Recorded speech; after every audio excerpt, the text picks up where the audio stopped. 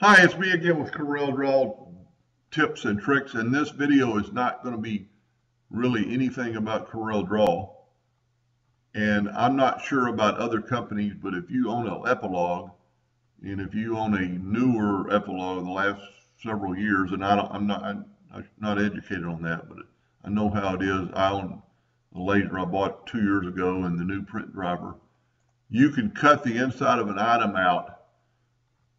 I just realized I misspelled inside or outside. You can cut the inside of an item out before you cut the outside of an item. And if you didn't watch the second video, if this washer just happened to be real little and you cut the outside first and it kind of falls, if your vector bed's a little bit unlevel or got a little warp to it and it falls, then it's not going to cut a perfectly round hole, or it might be out of focus. So this video is really just if you have an Epilog. So we're going to save this job, and I've already saved it without this text in there, and I'll show you. So we saved it. Then you're going to go and you're going to open your Epilog job manager. You're going to go to jobs, and there's the job I did just now. It's January 26th.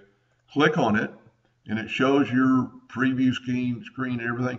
Well, right here under vector sorting, you can click inside out and then save that and then go to print that, and it will cut out the inside of these letters first.